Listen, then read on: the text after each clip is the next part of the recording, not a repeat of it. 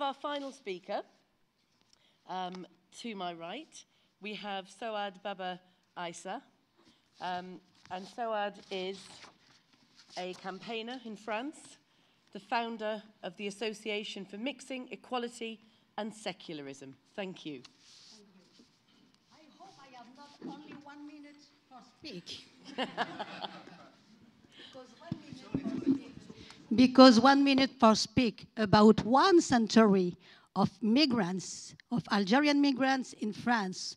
1 minute for speak about the 50 years of Algeria after the independence, and 1 minute for speak about 30 years of the slender code of family in Algeria is very poor for explain to you all these things.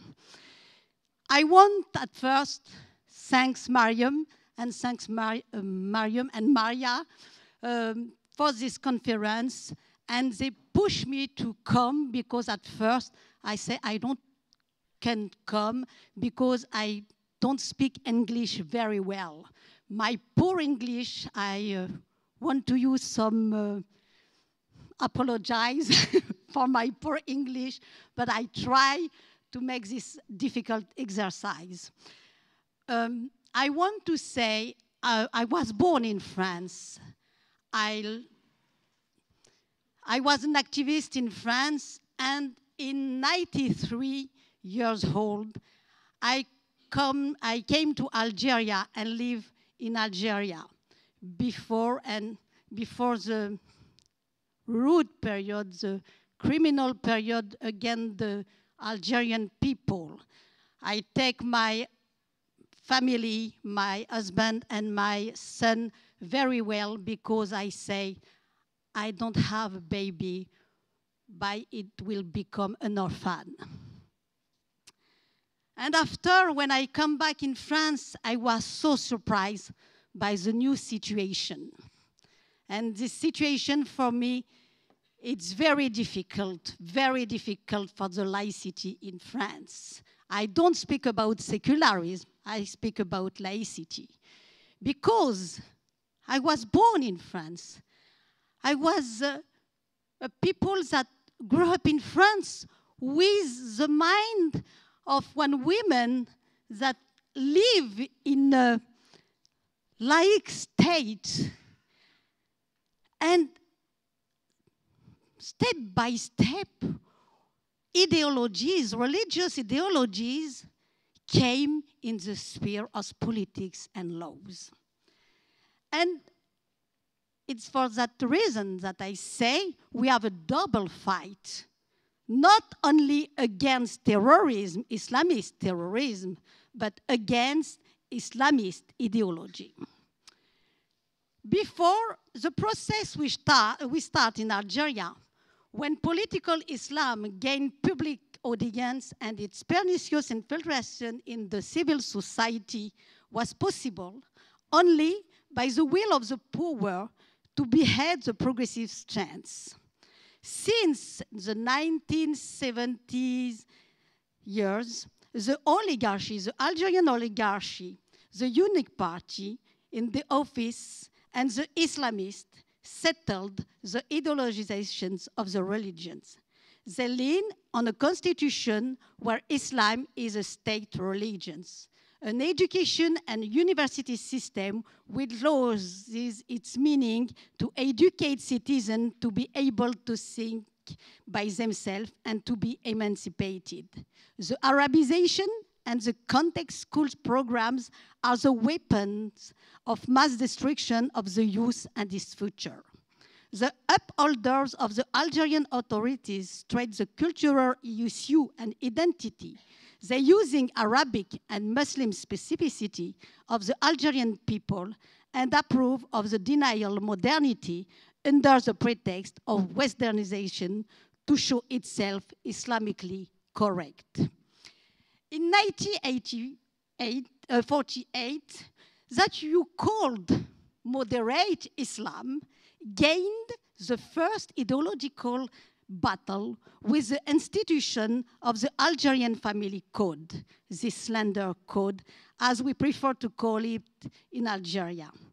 The first political violence against women exists because they put them in the religious rules of another age, which undermines and humiliates them. The tools of repression against women, the tools of subordination of women that take the Algerian authorities to the men, that if we don't understand that the ideology and the specific Islamity was used in Algeria for maintain the people oppressed, you don't understand this double fight. The second step in Algeria was crossed by the violation of the Algerian constitution in 1989. The FLN, National Liberation Front, the unique party, allowed the legalization of the religious party, the Islamic Salvation Front. And the Algeria's history is typical in this way. Islam is a state religion, and you shouldn't see only Islam as in the sphere of spirituality or a religion. You should see it as a politics force, because the Islam statement is all embracing the things and oblige every Muslim to live under this Islamic, this reactionary Islam. He embraces the political sphere, the cultural sphere, the economic sphere, the civil sphere, and the civics arena. And an Algerian oligarchy was only worried to ensure his power, the corrupt power, and the non-democratic political system. A minority of people, of privileged persons, plunder the wealth and leave the field of the social very free for the Islamist charities. These Islamist charities make a work. This work is to indoctrinate the population and introduce themselves as a political alternative to this oligarchy. Instead, the Islamist ideology became in Algeria very important. And when people refuse this authoritarian Islam, the absence of freedom of conscience, the red and the overflowing of this religion in the political sphere, they are going to pay with their lives, being assassinated because they are considered as kuffar, as hated, enemies of God. The Algerians were the victim of the Islamist ideology and its terrorism, the real barbarity that left profound scars in the consciousness of the Algerian people. The women paid a heavy price in their resistance against Islamic Salvation Front and armed Islamic group of Algeria. And women are still waiting of their rights for equality recognized, while the terrorists threat with complete impunity in the name of the law of civil concord and national recognition, and today in a general amnesty that we called general amnesia. And when I heard my friend of Afghanistan, I say how the Taliban can have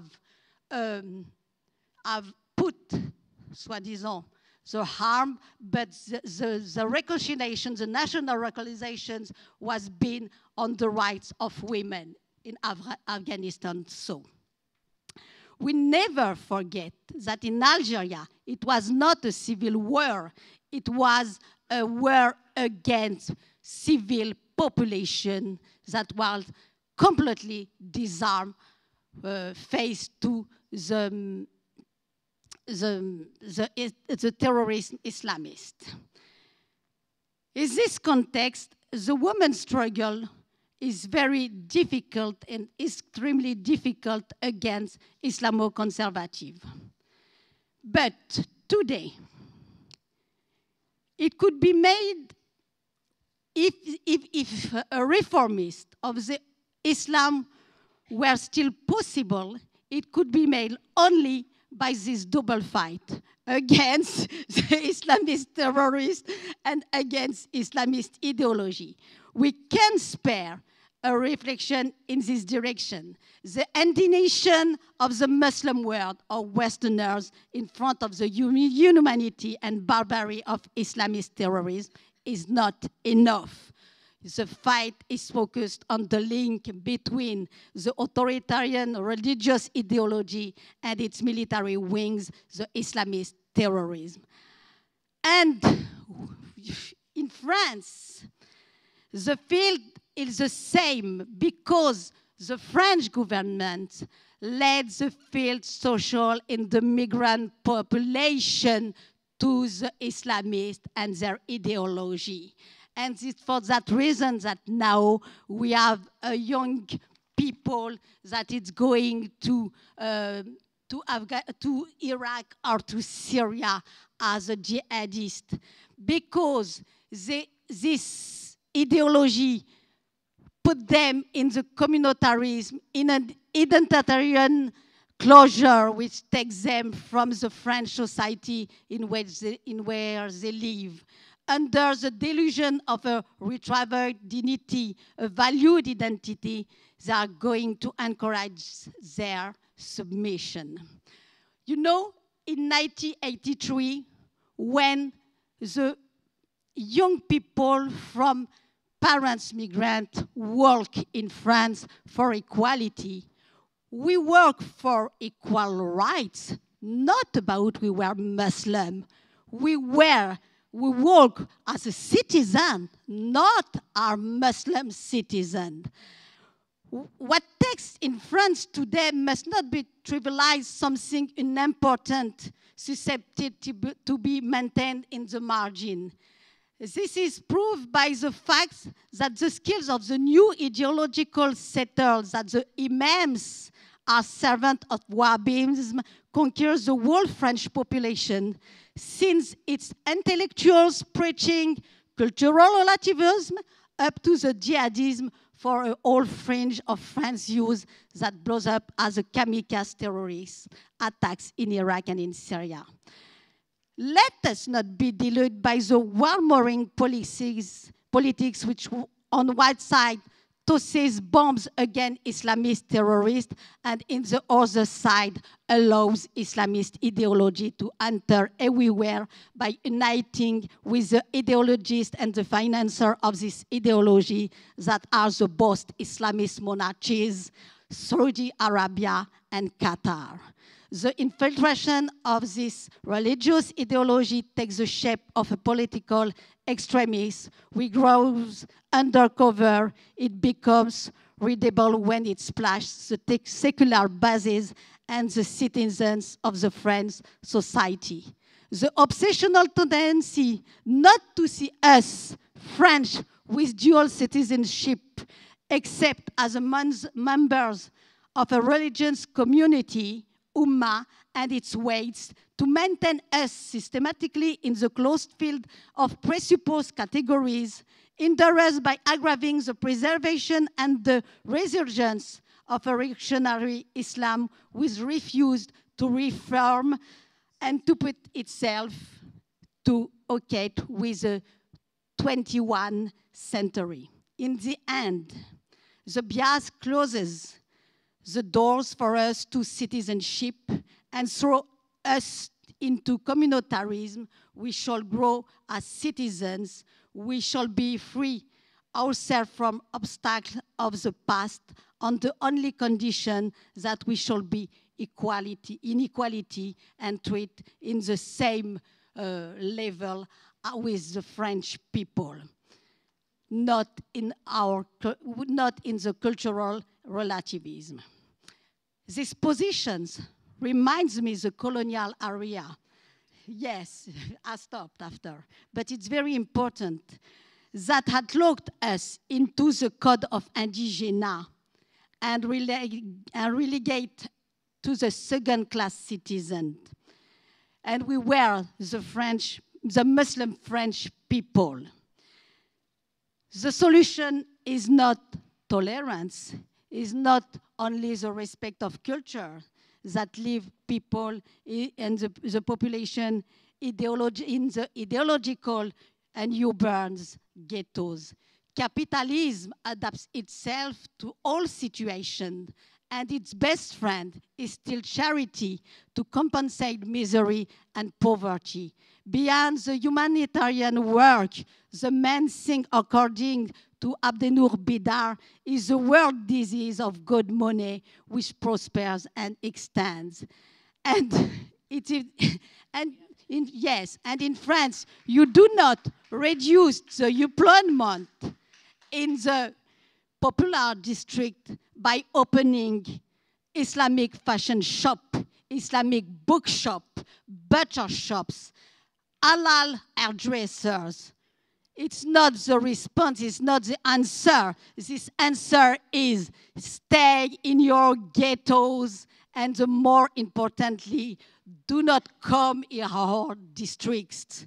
Even when the extremely rich Islamists of Qatar or Saudi Arabia accuse buildings and mention in the capital, in the French capital, they do not transform them into social housing for the oppressed population which they claim to defend.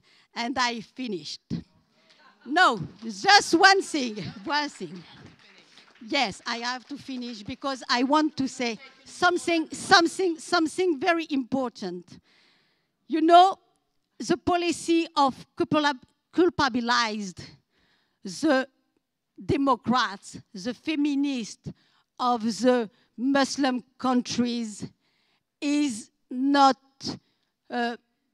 is the same that, like you say, when they confuse, there is confusion between Zionism and between anti-Semitism. It's the same thing. And like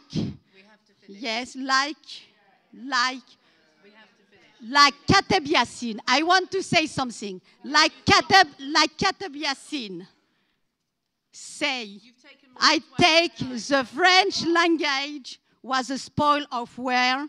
I say, laicity is my spoil of war for live free and emancipate and not believe suffocate in the Islamist ideology. Thank you.